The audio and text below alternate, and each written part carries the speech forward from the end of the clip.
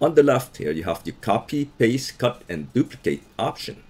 For example, I'm going to select this part here and click on duplicate. Now I have two different parts.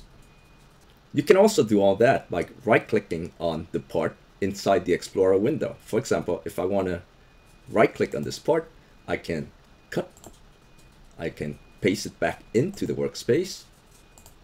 Let's try other options. We can copy and paste it into the workspace.